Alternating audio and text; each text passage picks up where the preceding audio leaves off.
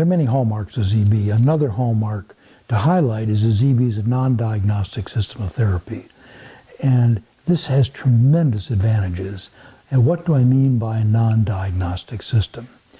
Is that the way we work with a person and the way we touch a person and the way we interact with a person through touch is based on what we feel in the body while we're working with them, and it's not based on their pathology. It's not based on whether they have arthritis, whether they have migraine headaches, whether they have whatever the symptoms are.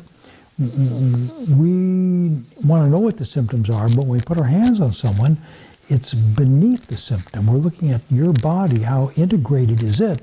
And as we improve the integration, your health improves and symptoms tend to disappear. It's not symptom-based. We're not trying to solve symptoms, even though that may be why you're coming to us. Our focus is on your whole body-mind, not just on the symptom. And one of the joys of a non-diagnostic system of therapy is we're not limited to pathology.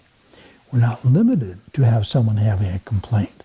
And many people come to ZB, come with no complaints whatsoever. They're coming to move forward in their life, to have them be better integrated on the unconscious level so that their life moves in a direction which is more agreeable and helpful and tonic to them. So being the non-diagnostic system, we can work with a well person. You don't have to be sick to see us. Probably the best work in ZB is when you're not sick, when you are well. Because here we can take you to levels that you're unaware of because we're working with the unconscious mind, working with the bone energy, working with bone-held material. So ZB is non-diagnostic, and we don't attempt to deal with pathology directly.